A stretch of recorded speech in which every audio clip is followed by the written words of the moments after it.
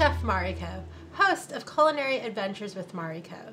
Today I am going to show you how to make an Apricot-Ginger Teriyaki Glaze or sauce. This is perfect for your favorite stir-fried vegetables, pork, fish, chicken. It tastes good on everything.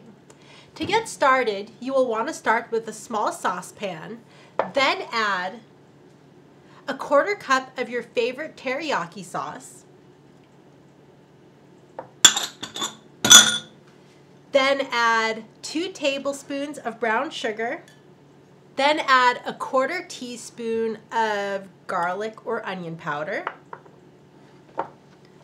add a 1/3 cup of apricot preserves, then you want to add a tablespoon of fresh minced garlic. I love using fresh garlic in this recipe because it gives everything a fresh kick. I am going to add it to the rest of the sauce ingredients.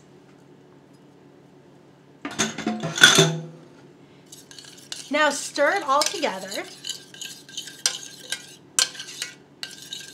and cook on the stove at low to medium heat for just a couple of minutes. Now that my apricot ginger teriyaki glaze has been on the stove for just a few minutes, it's ready. It only just needs a minute or two so all the ingredients have a chance to incorporate together. Oh, it smells so delicious.